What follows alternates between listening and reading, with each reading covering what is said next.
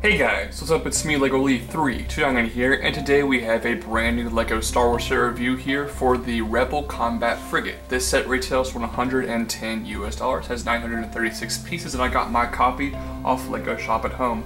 Now before we get started, take a look at the description down below. Please click on the link so you can subscribe to my new YouTube channel, Funky Funko. Also go like my Facebook page, follow me on Twitter, and follow me on Instagram, and while you're at it, give this video a big thumbs up. The first minifigure included with this set here is Ezra Bridger. This is the third set I believe he's come in, and LEGO has yet to update this minifigure, which is really ticking me off. If you watch the show, Ezra clearly has a darker skin tone than this, and his hair to me has always looked to be dark blue.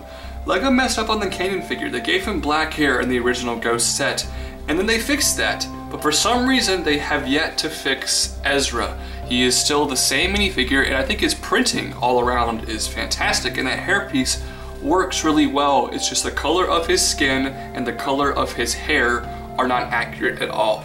Getting around that, I like the lightsaber. It's a pretty good representation of it from the show. Torso and leg printing both work. The face print, again, besides the skin tone, I think looks pretty good. And all that detail is continued onto the back and a good double-sided face. But LEGO seriously fixed the problems with this figure. Here is Chopper, only his second appearance in LEGO minifigure form, and he looks really good. Besides one thing, like most Astromech droid minifigures these days, his head print is very tilted, which LEGO needs to get on top of that issue. It's getting kind of out of hand. Besides that, the details are really good. They continue all around his head. It looks great. I love the stubby body and the stubby legs, but the head still has the tilted printing. Here is Agent Kallus, the same minifigure that came with the ATDP set, and he was a great minifigure then, and he's still a great minifigure now. Nothing exclusive, but he does look really cool. I love his torso printing. The helmet piece is perfect for this minifigure, and the face underneath there with the trademark sideburns just really looks great.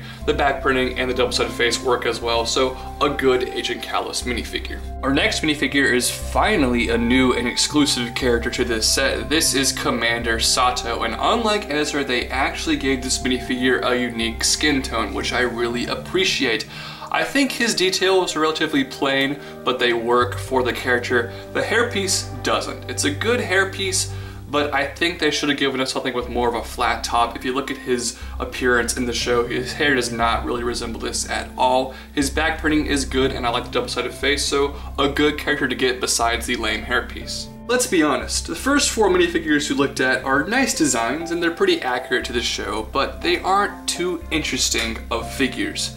And then we get to the fifth and final minifigure with this set, Rebel's grown-up version of Ahsoka Tano. And wow, this minifigure is exquisite. I love this figure. It's good contention for one of the best minifigures of 2016 so far. And the main reason for that is the headpiece. Not a new piece, but a new print. And that printing is brilliant. There are so many opportunities LEGO could have had to mess up the paint here, but it's nothing. Nothing is messed up. It looks perfect. I love that. You flip it around, and from the back, so many different stripes that all look perfect. That piece was just absolutely nailed by LEGO. And then her face print. This is the first time we've ever gotten an Ahsoka minifigure without the creepy Clone Wars eyes, and it looks really cool. I really love the new face print for her. Her torso and leg printing also work very well. Double-sided face is great, back printing is great, and then finally, she has a new color for the lightsaber blade. It's kind of molded now in the medium blue, the lightest possible translucent blue that LEGO has, and while that color isn't 100% accurate to the show, I think it's the best thing LEGO has to represent her lightsaber color from the show, and I love getting the lightsabers in a new color here. That is really cool. This minifigure, all across the board, is fantastic. Here is the Rebel Combat Frigate itself. Like a lot of bigger Star Wars sets these days, this thing does have the very convenient carrying handle, which makes this thing really easy to maneuver around. Unfortunately though, when you leave the carrying handle alone by itself on top of the vehicle, it honestly looks a little bit awkward and stands out to me. A good place to start on this vehicle here is the front, and this might be my favorite part of the entire set right here, this piece at the front. You might recognize that piece being the same cockpit piece that's used in the LEGO Jedi Interceptor sets. It has been reprinted here specifically just for this set, and this print here is immaculate. I absolutely adore this. Look how awesome that looks. That is such a cool new print specific for just this set. I absolutely love that. Now the design up front here I think looks pretty good. The shaping is nice, the curves are pretty good. A slight gap right here, but that might have been kind of unavoidable based on the design. And now unfortunately they use some Technic pieces to build the design, so it is very sturdy, but it tends to wobble around right here, which can get kind of annoying. You know what also gets very annoying are these spring-loaded launchers. I love these for playability, they're great for kids, but these ones are put in a particular spot that it is extremely easy to accidentally hit these things and they'll go launching all across your room and they'll be lost forever. I really hate the position of these things on this set. However, these guns here look pretty cool and they can rotate 360 degrees around, which I do like for playability's sake. Moving along down the side here, there's some pretty nice greeble details. Chopper's headpiece is used really effectively here. I like the blue translucent parts right there, represent some kind of window on the vehicle. I think that was accomplished pretty well. And the top here I think also looks pretty good. Some sticker details, but they work out fine, and I really like the use of the Friends cupcake piece here in silver to be like a little greeble detail. That was really cool. And then up here there's one of the main play features of this set. This entire roof section right here can lift off to reveal the interior.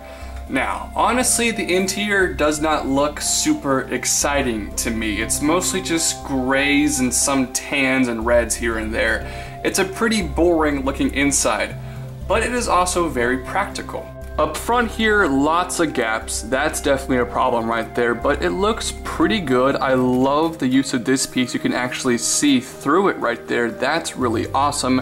And you can actually fit one minifigure in the front right here. You need to bend them back a little bit so they can actually fit, but they still do fit, so that's really cool. And they can pilot the ship right there. Now the back section here, there's actually a good bit of room. On the wall right here, there are 3 clips to hold all 3 lightsabers included with this set. There's 2 seats in the middle where you can put Chopper and Ezra, and then a seat at the back with a small little control panel that you can put Ahsoka. Now, Ahsoka has a gigantic headpiece, so you have to lean her all the way back so she can fit inside the vehicle, but once you do that, all of the Rebel minifigures included with the set can fit inside, which is a huge plus, something that not every LEGO set accomplishes these days. Now this sort of middle towards back section right here has some good shaping. Again, just a little bit gappy, but I really like the use of the wheel piece right here on its side. A nice looking section right here. Unfortunately though, this entire section is made just for structure of this vehicle. I thought that it was going to be able to lift off, there'd be more interior, maybe some storage space or something. Nope.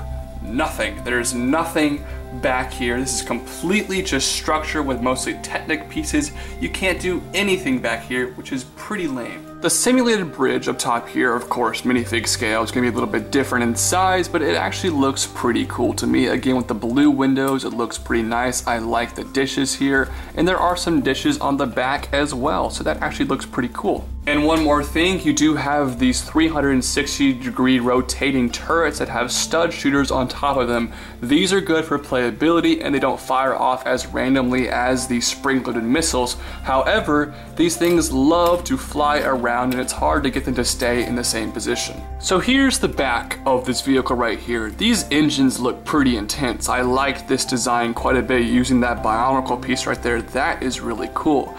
And there's actually one awesome play feature back here. Simply by twisting on the engine right here, you can cause these pieces to rotate out using these gears right here.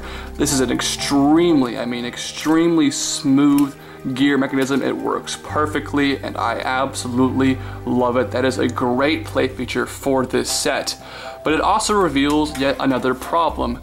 Back here you can see these gears. This whole part right here looks kind of hollow to me. This kind of cuts off awkwardly, lots of exposed holes for pegs and whatnot. This whole thing right here just looks weird. It looks awkward and kind of unfinished back here. It doesn't look too bad when these things are folded in. It kind of covers everything up. But when they're folded out, which makes the vehicle look cooler in my opinion from this angle, it definitely makes it look worse. from this angle, but I do like all of the engines. That is really cool. So this thing has lots of firepower from the back, but there are some still issues here. Every time LEGO makes a new Star Wars set that's a vehicle that's never been made in LEGO form before, I get really excited because I love adding new vehicles to my LEGO Star Wars collection.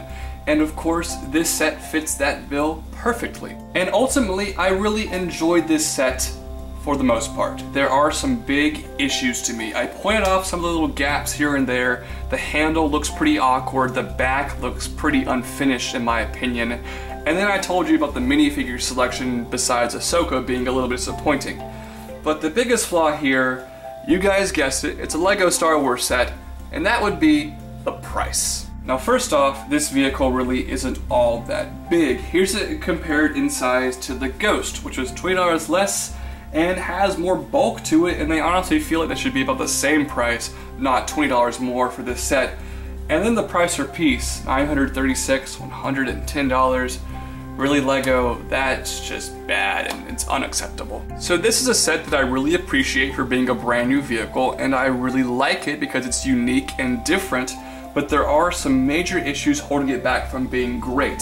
That being said, I still think it's really good, and that's why it's going to get an 8.1 out of 10. Those are just my thoughts. I'd love to hear yours in the comment section down below. Also guys, don't forget to favorite this video and share this video with a friend. Please subscribe to this channel, and I hope to see you guys next time on more Star Wars reviews. I'll see you guys later.